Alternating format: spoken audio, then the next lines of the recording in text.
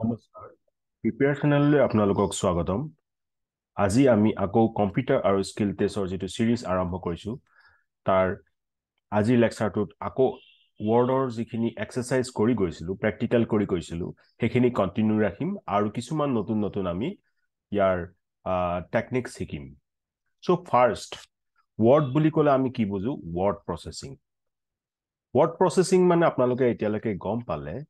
যে আমি ইয়াত কিবা ডকুমেন্ট লিখো ৰাইট সাপোজ এটা প্যাৰাগ্ৰাফ আমি লিখিব বিচাৰিছো বা সাপোজ আমি এখন লেটাৰ লিখিব বিচাৰিছো সাপোজ আমি এখন কিতাপ লিখিব বিচাৰিছো সেইবিলাক কামত আমি ওয়াৰ্ডটো ইউজ কৰো সো আজি যেটো ফাৰ্স্ট এক্সাৰসাইজ বা ফাৰ্স্ট প্ৰ্যাকটিক্যাল আমি কৰিবলৈ গৈ আছো প্ৰথমতে সেই প্যাৰাগ্ৰাফ ৰাইটিংৰ ওপৰতে আৰম্ভ কৰিম আৰু তাৰ লগত ৰিলেটেড কিছুমান টেকনিক্স আমি শিকিম কিছুমান কমান্ডস আমি শিকিম সো প্ৰথম যেটো আমি লিখিব বিচাৰিছো প্যাৰাগ্ৰাফ সেই এই প্যাৰাগ্ৰাফটো আমি লিখিব বিচাৰিছো on Monday June 09 2008 we began our first MS Office 2007 course আপোনালোকেও এনেকে মনত আছে চাকৈ লাষ্ট লেকচাৰত আমি এনেকৈ এখন ডকুমেন্ট লিখিছিলো সৰি ডকুমেন্ট বনাইছিলো আৰু টাইটেল বাৰত আপোনালোকে ভালকৈ দেখা পাইছে ৰব মই এটো স্পষ্টকৈ কৰি দিম ওকে এতিয়া আপোনালোকে গম পাব মাউসৰ এটো দেখা পাইছে ওয়াৰ্ডছ এক্সাৰসাইজ নামৰ ডকুমেন্টখন আমি লিখিছিলো বনাইছিলো ক্ৰিয়েট কৰিছিলো আৰু সেইখনকে আমি কন্টিনিউ ৰাখিম সো ইয়াত আমি কি বুলি কৈছিলো অন Monday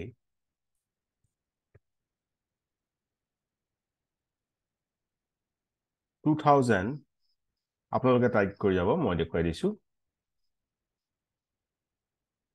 মই এতিয়া গুটেখিনি লিখি সময় ল'ব এটো কাৰণে মই বিচাৰো যাতে বেছি কভাৰ কৰিব পাৰো সো আমি বিচাৰিছো কপি কৰিব এটো এটা বহুত ইম্পৰ্টেন্ট হয় সো কপি কৰিবৰ কাৰণে আমি প্ৰথমতে সিলেক্ট কৰিব লাগিব আৰু হেতু কেনেকৈ কৰো আমি এই মাউসৰ পইন্টাৰটো ইয়ালৈ লৈ আনিলো প্ৰথম যেটো আমাৰ start letter start word two start letter ইয়াতো আছে তাৰ পৰা আমি লেফট ক্লিক কৰি পেলাই মাউসৰ পইন্টাৰটো টানি আনিলো দেখিছে টানি আনিছো আৰু এখিনি আপোনাৰ সিলেক্ট হৈ গৈ আছে লাষ্টলৈকে টানি এস ফলোছলৈকে টানিলো এতিয়া আপোনালোকে কন্ট্ৰোল সি বা ইয়াত ৰাইট ক্লিক কৰিলে দেখিব কপি ক্লিক কৰক আমি পেস্ট কৰিব বিচাৰিছো ইয়াত আনক ইয়ালে পেস্ট দেখিছে ইয়াত যেতিয়া পেস্ট কৰিলো আপুনি চাব এই লেটাৰখিনি হুবহু ইয়াত পেস্ট হৈ গৈছে ৰাইট যদি ভালকৈ চাই এইখিনি যদি মই মাউসৰ পইন্টাৰটো লৈ আহো দেখিছে জুন 09 ৰ ওচৰত আছে হেতুত আমাৰ ফন্টটো এইখিনি কালি চাকে হয়তো কবলৈ পাহৰিছিলো এয়া হৈছে আমাৰ ফন্ট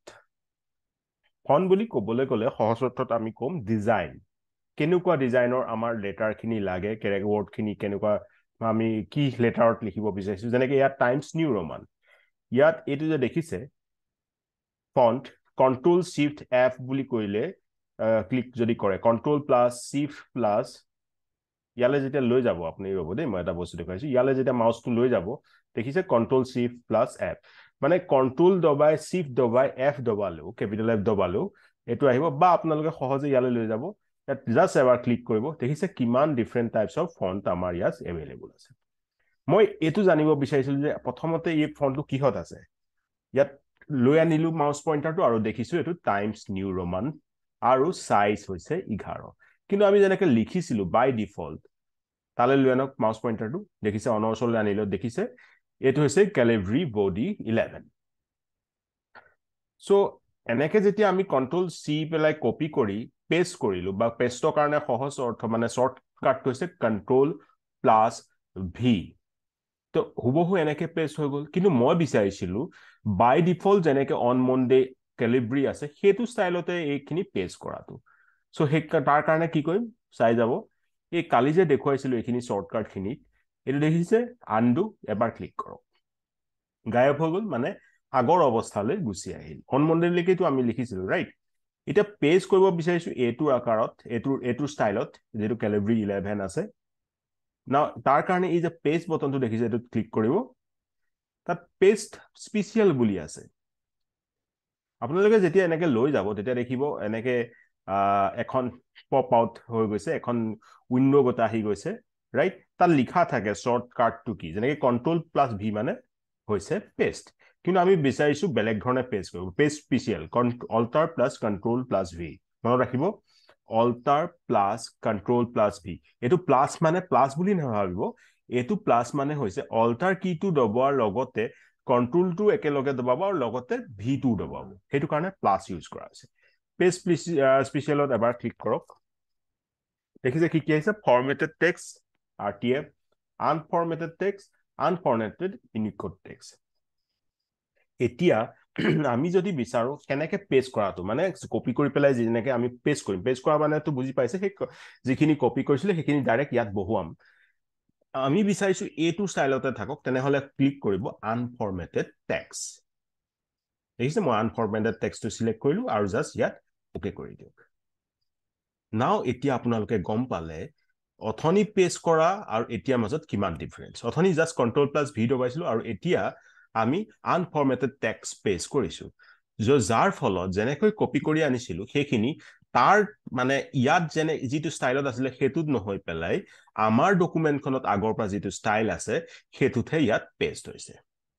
এবাৰ আকৌ এবাৰ দেখুৱাই দিছো সক ইয়াত মই আনডু কৰিলো অথনি আমি কেনেকৈ পেস্ট কৰিছিলো মই দেখুৱাই দিছো এক সেকেন্ড হ'ব ঠিক আছে ইয়া পেস্ট কৰিছিলো আৰু এটোকে নকৰি পেলাই যদি আমি ইয়াৰ পৰা ডাইৰেক্ট কপি কৰি পেলাই Ctrl+C কপি কৰি পেলাই ইয়াত যেতিয়া পেস্ট কৰিছিলো হেতু তাহাতৰ ষ্টাইলত আহি গৈছিল ৰাইট ওকে ঠিক আছে এটোটো বুজি পালে নাও দেখিছে এই যে টেক্সট খিনি আছে ইপিনৰ পৰা হিপিনলে কোনো এটা স্ট্ৰাকচাৰ্ড ফৰ্মেট মানে ভাল গতে লাগি থকা নাই সো হেতু আমাৰ ওয়াৰ্ড প্ৰসেসিংৰ ওপৰতে পৰে যে কেনেকৈ আমি আমাৰ প্যাৰাগ্ৰাফটো ধুনিয়াকৈ সজাও এতিয়া এই যে প্যাৰাগ্ৰাফ দেখিছে এই যে লাষ্ট এটো কৈছে এলাইনমেন্ট বুলি ইয়াত এলাইন টেক্সট লেফ্ট এখিনি সব এখিনি মই সিলেক্ট কৰি থৈছো ইয়াত ক্লিক কৰিলত কি হৈছে টেক্সট খিনি লেফ্টৰ ফালে আহিছে আৰু ৰাইট যাৰ ফলত ৰাইটত কিছুমান জায়গা থাকি গৈছে ৰাইট মানে যেতিয়া আমি লেফ্ট এলাইনত ক্লিক কৰিম হা Ctrl+L দবালে এলাইন টেক্সট লেফ্ট হয় তেতিয়া আসলে কি হয় লেফ্ট সাইডলে আমাৰ সেন্টেন্স খিনি আহে আৰু ৰাইট সাইডত খালি থাকিব পাৰে তেনেকৈ ৰাইট এটো সাপোজ মই এলাইন টেক্সট ৰাইট কৰো এই দেখিছে ইয়াত ক্লিক কৰিলো এটা কি হৈছে দেখা পাইছে ডিফাৰেন্সটো ভালকে সব এই টেক্সট খিনি ৰাইট সাইডে গুচি গৈছে হুহাতে গুচি গৈছে আৰু এতে লেফ্ট সাইডত এইবিলাক জায়গা থাকি গৈছে এটো কয় ৰাইট এলাইন নাও আমি বিচাৰো এটো মাজত আহক তেতিয়া এই যে মিডল দেখিছে আপোনালোকে Ctrl+E চেন্টাৰত আনিব বিচাৰিছে ক্লিক কৰক ইয়াত নাও এতিয়া চাওক এতিয়া কি হৈ গৈছে এই আমাৰ টেক্সট খিনি চেন্টাৰৰ ফালে আহিছে লেফ্টৰ ফালেও খালি আছে ৰাইটৰ ফালেও খালি আছে এটা লেফ্টৰ ফালেও খালি আছে ৰাইটৰ ফালে খালি আছে আৰু কনসেন্ট্ৰেচন হৈছে মাত্ৰ চেন্টাৰত হেতু কাৰণে কোৱা হয় চেন্টাৰ এলাইন সো আমি গম পাৰলো এই টেক্সট খিনিক এলাইন কৰিবলৈ লেফ্ট ৰাইট আৰু চেন্টাৰ আছে কিন্তু আমি ম্যাক্সিমাম কেছত আসলতে টেক্সট খিনিক এটা ইকুৱেল এলাইনত ৰাখিব বিচাৰো আৰু তাৰ কাৰণে এই যে দেখিছে একেবাৰে লাষ্টটো জাস্টিফাই যিটো লিখি থোৱা আছে Ctrl+C সো হেতুত আমি ক্লিক কৰিম চক এটো ক্লিক কৰিলো দেখিছে আপোনালোকে হাইছে ইয়াত থাকি গৈছে একো নাই ইয়াত এবাৰ জাস্ট ডিলিট ক্লিক কৰক ইয়ালে আহি গৈছে মিলি গৈছে তেনেকে যিখিনি মিলাব হৈছে টাৰ্গেটৰ ওচৰলৈ নিলু ডিলিট কৰিলত কি হৈছে তাৰ নেক্সট লাইনত যি খালি সেন্টেন্স আছে সেই খালি আপোনাৰ ওপৰলৈ গুছি আহিছে তাৰ এটা দেখিবলৈ অলপ আগতকৈ ভাল হৈছে সো আই হোপ এতিয়ালৈকে মই যিখিনি দেখুৱালো যে কেনেকৈ এলাইনমেন্ট আপোনালোকে কৰিব সেইখিনি আপোনালোকে বুজি পাইছে এটা নেক্সট প্ৰ্যাকটিকল আহিম সাপোজ এইখিনি মই বোল্ড কৰিব বিচাৰিছো বোল্ড মানে গম পাইছে নহয় সেন্টেন্স খিনি অকমান ডাটকে মানে বোল্ড কৰিব বিচাৰিছো Ctrl+B কি কৰিলো মই Ctrl+B ডিফাৰেন্সটো দেখিছে এয়া বোল্ড আৰু বোল্ড কৰাৰ আগতে কেনেকুৱা আছিল এনেকুৱা দেখিছিলে আৰু বোল্ড কৰাৰ পাছত কি হৈছে এনেকুৱা দেখিছে ৰাইট এটা কিছুমান সেন্টেন্সক ইম্পৰ্টেন্ট দিব খুজো তেতিয়া আমি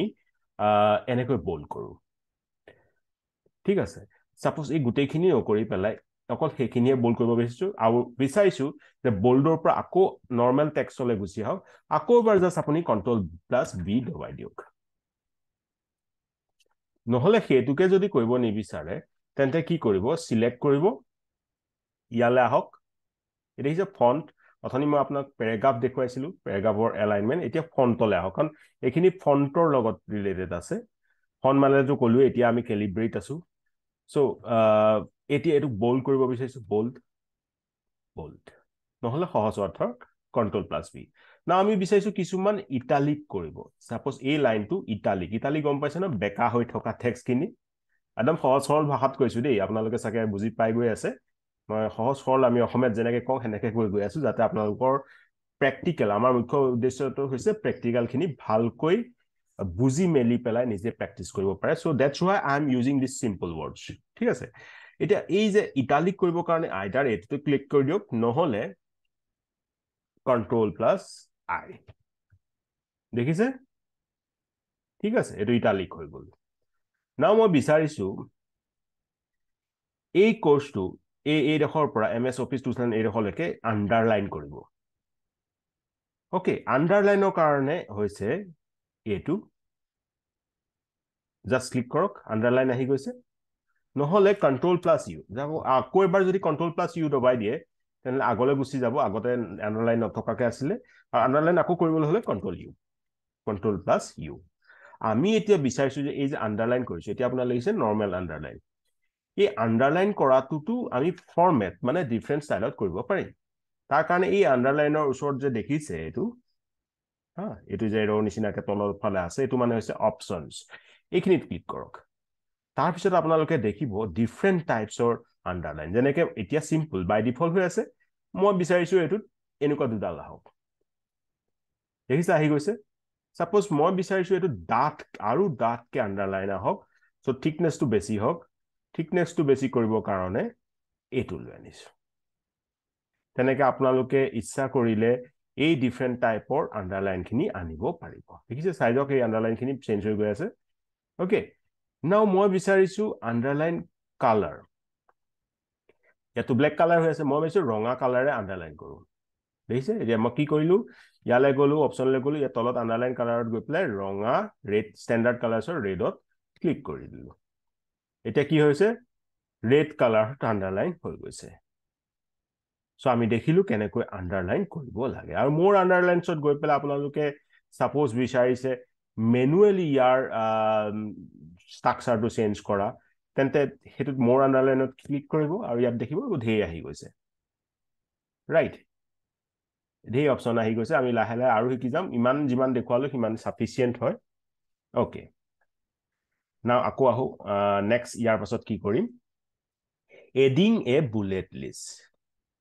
বুলেট লিষ্ট আমি কেনেকৈ এড কৰিম তাৰ বাবে আমি হোম টেবলে যাব লাগিব from the paragraph group click the bullets icon and created a bullet list faculty staff students so আমি এখন বুলেট লিষ্ট বনাব বিচাৰিছো তাৰ কাৰণে আমি কি কৰিলো হোম টেবলে গলো আৰু প্যাৰাগ্ৰাফত ক্লিক কৰিলো মই যে দেখুৱাইছিলো এতিয়া অলপ দেৰি আগতে এটো কি আছে প্যাৰাগ্ৰাফ ৰাইট সো আই হোপ আপোনালোকে ভালকৈ কৰি গৈ আছে কিবা অসুবিধা পালে আপুনি ডাইৰেক্ট মোক সুধিব ৰাইট ওকে সো এই প্যাৰাগ্ৰাফলৈ আহি পেলাই ওপৰত U can see here bullets right just ইয়াত এবাৰ ক্লিক কৰি দিয়ক দেখিছে এটো আহি গৈছে তাত মই বিচাৰিছো ফেকাল্টি লিখিব FACULTY ফেকাল্টি তাৰ পিছত আহিছো সক এবাৰ জাস্ট এন্টাৰ দবাইছো এন্টাৰ ক্লিক কৰিছো তললৈ আহিছে students then staff so আমাৰ এইখন বুলেট লিষ্ট হৈ গৈছে আৰু মই বিচাৰিছো ইয়াত ডিফাৰেন্ট টাইপস অফ বুলেটস ৰাখিব এটো নরমাল তো এটো আহিছে now we want that different type of structures here এটো কৰিলো দেখিলে এনেকুৱা ধৰণৰ আগতে আহি গৈছে নাপোজ হেতু নকৰি পেলাই আমি বিচাৰিছো এনেকে ৰাখিব চেঞ্জ হৈ গৈছে you can see I hope তাৰ পিছত আমি আকৌ এটো ৰাখিছো দেখিছে ডিজাইনস খিনি চেঞ্জ হৈ গৈছে then there are different types now কেতিয়াবা বুলেট লিষ্টৰ উপৰিও আমি বিচাৰিছো সাপোজ এই স্টাফৰ আন্ডাৰত কিছুমান বেলেগ ডিভিজন কৰাটো কৰোঁ নহয় কেতিয়াবা যদি ষ্টাফো administrative staff suppose housekeeping stuff like that so hetu karone ami tar bhitor sub points dibo bisesu mane numbering koribo bisesu tar karone just a 1 2 3 je dekhi ase numbering yat just ever click korok etu likhi disu suppose housekeeping